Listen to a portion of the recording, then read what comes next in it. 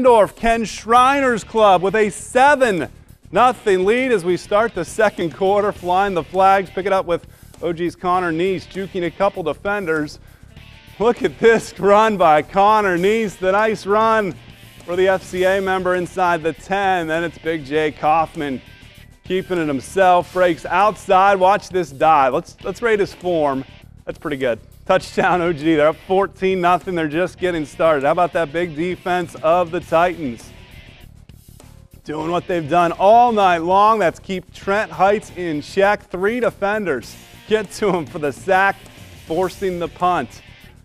So back goes OG to work on offense. Kaufman finding Richie Knowlton over the middle. 21-yard pickup before he's pinballed down.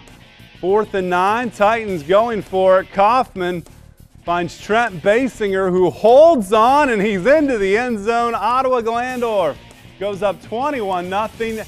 Just like St. Mary's, just like Wapak, the Titans stay unbeaten with that big victory, 44-7. How about Bath and Van Wertz?